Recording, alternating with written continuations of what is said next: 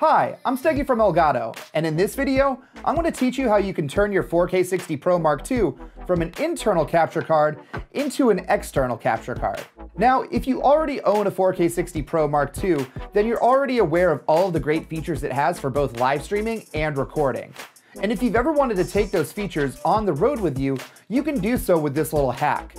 And to do this little hack, all you really need is this, which is a Thunderbolt 3 PCIe chassis.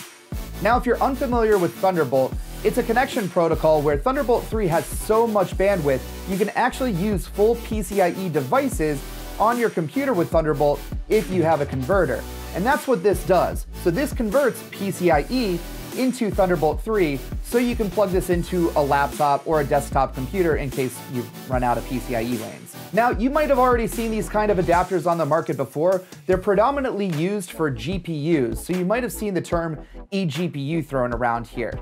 Now, the chassis that we decided to go with is this High Point Rocket Store. Now, this is not a full eGPU chassis. It doesn't have an X16 PCIe lane. It just has an X4, but because the 4K60 Pro is just a 4X PCIe card, this will work great for what we're gonna do here. And it's actually one of the more affordable chassis at only about $190. So first, unscrew the thumb screws on the back of the chassis. Once they're loosened, you can slide out the tray.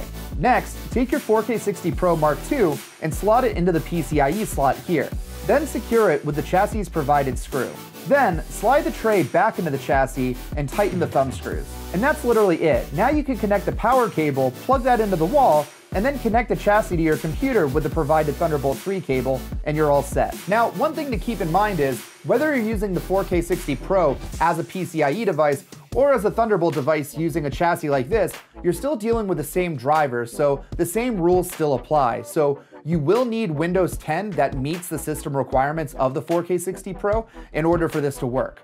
So in case you have something like a MacBook Pro, which is one of the more common computers because it has 4 Thunderbolt 3 ports, you would need to boot camp this with Windows 10 if you wanted this setup to work. And so one last thing to keep in mind is, before getting into this whole setup, you want to make sure your computer actually has a Thunderbolt 3 port, because Thunderbolt 3 uses USB-C just like other protocols. So if you have a USB-C port on your computer, it might just be a USB 3.1 port and not an actual Thunderbolt 3 port with the full 40 gigabits per second bandwidth. So you do need that in order to use these types of expansion devices. So just make 100% sure that you actually have Thunderbolt 3 on your computer before delving into this type of setup. But once you're all set up, now you have the power of 4K60 Pro MK.2 with you anywhere you go.